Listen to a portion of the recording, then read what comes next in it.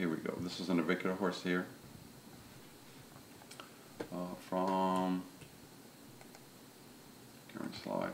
This is a navicular horse. P2 coffin bone, navicular bone. This here, what you see is DDFT. You see some ligament parts here. These are remnants of ligaments. This is just adipose, myxoid tissue and that sort of stuff, but there's no ligaments at all there. And so, and that's all, I believe, all due to the vibration, so there's not enough vessels there and everything like that. So when this foot is supported, it can't really, or on the ground, it really can't support this navicular bone. So then what happens? Then you start to see this tissue here. This is another navicular horse. These hemorrhage there, the vessels are hemorrhaging, damaged. And what you see, this is fiber, the DDFT, the connective tissue there are pathologic. And this is just another one. The digital cushion through here, there's no ligaments at all in this horse. They just say remnants of it. And you can compare this foot versus this foot. You see how thin those are compared to this. And then here what you see is just remnants of, this is just fibrous tissue going across. This is larger pieces of fibrocartilage. What are we looking at here? This is the same thing, but it's been horse diagnosed with navicular. You got navicular bone, coffin bone, DDFT. These are these ligaments, but what you see, they're very disorganized. What you see here, and some of them, it really looks like hamburger here. And there's myxoid tissue all the way around. And these ligaments are damaged here, they're not there. And you see this aspect of the DDFT is being, it looks like hamburger to me. So it's not just the navicular bone that's having problems? No. Navicular is, to me, is an entire foot problem. And this here is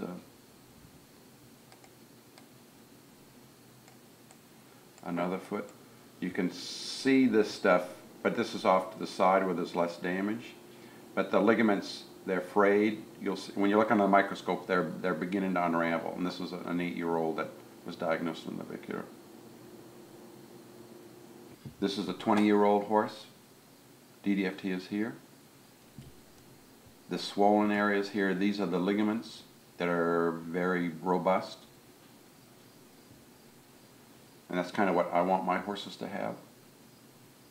So it's like a training shoe under the navicular bone? Yes, yes. And this is another horse here. This is the myxoid tissue here, the yellow. And when you look at these navicular horses, this is a 25-year-old one that has these ligaments here, but they're not very robust. You see all the myxoid tissue there. And even though this is 25. So it's less of a cushion for the navicular? Yeah.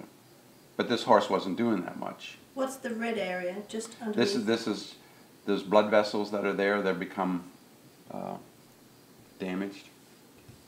This is the hoof wall, coffin bone, navicular bone, deep digital flexor. This is the lateral cartilage.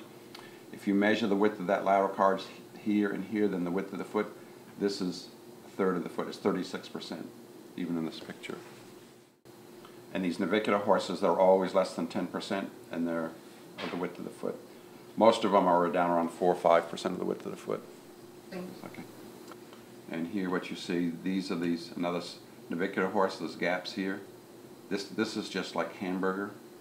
These ligaments here are just so disorganized and they're frayed because they've been damaged, and there's no connection between this cartilage and the bottom part. When the bad foot is loaded, one, it can't support the weight because it doesn't have as strong enough ligaments and vessels. They're all damaged. And two, the vibration can't escape the foot, so it just becomes a continuous vicious cycle.